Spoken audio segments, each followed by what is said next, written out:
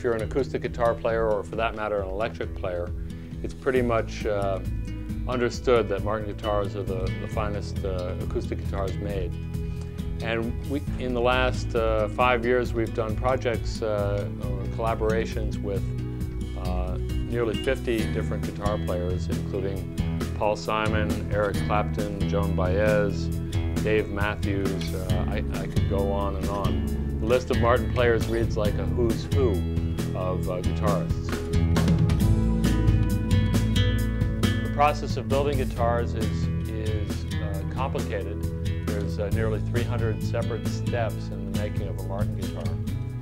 And we start with manufacturing the parts. Each part is very, very carefully made, brought upstairs, and the hand assembly begins with side bending. Traditionally, the sides have been bent across hot pipes, and more recently, we've developed more modern methods of bending sides, specifically that use a heated press. The press will heat up to about 400 degrees and cook the wood until the sides are bent. After the sides are bent, they're glued up to a block which contains the serial number of the instrument. And then the ribbon lining is installed. The ribbon lining is made of Spanish cedar.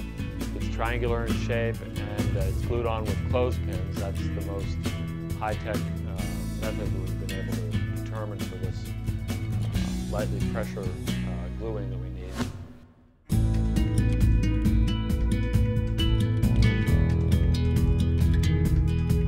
After the lining is installed, then the top and the back can be hand fit and glued into place. And that would complete the body of the guitar. And the body then goes over for bindings. Bindings, or decorative edging of the guitar, protects the edge of the guitar from dents. It's the primary decoration on the guitar, but it also seals off the end grain from moisture.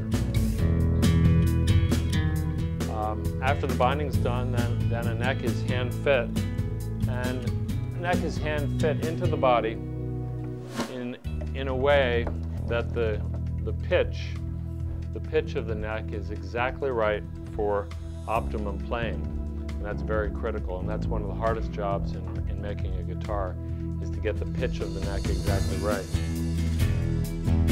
So after the neck fitting is completed, then the neck and body of the guitar will go down through finishing, be lacquered separately until they reach the very end of the plant, where the neck and body are rejoined together and glued.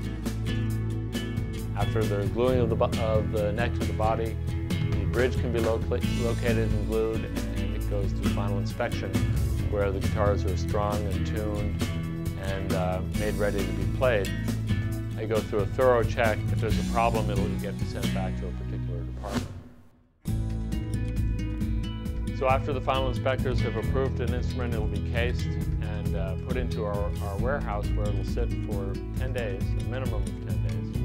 And during that time, the strings under tension, the guitar will settle in, the top will lift a little bit, perhaps the neck will come up a little bit. And after 10 days, all those things will be adjusted, and the guitar will be made to play perfectly. And that's when we will ship to stores all over the world.